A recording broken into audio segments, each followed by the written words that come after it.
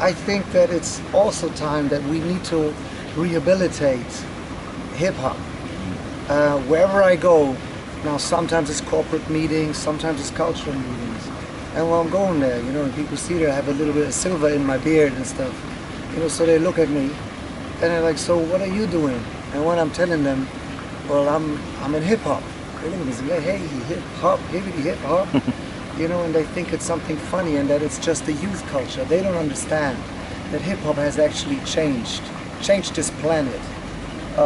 In my opinion, the United States, they wouldn't have a black American president right now if it wasn't for hip-hop. The whole world wouldn't be together as we are right now, globally speaking, if it wasn't for hip-hop. Hip-hop has saved so many people's life. When we're talking about the conflict, or when we're talking about how Europe is getting stirred up with all the immigrants right now, right? How Europe is getting stirred up with all the refugees and so on and on, and how they think that it's such a big problem. I remember like in the early 90s, how people were talking about the problems we had in Berlin with Turkish and Arabs and stuff. I never saw a problem. It never appeared. And when I brought those social workers to my classes or to my practice, they understood that this is something, you know, that everybody could be happy with.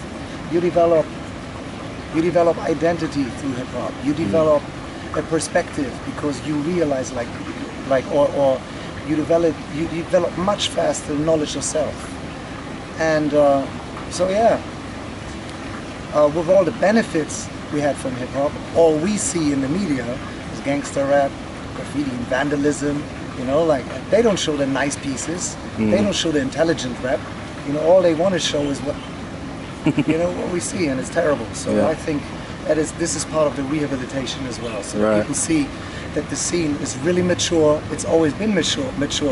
But of course, with us like being well, I mean, I can't really consider myself first generation, but I'm first generation in Europe.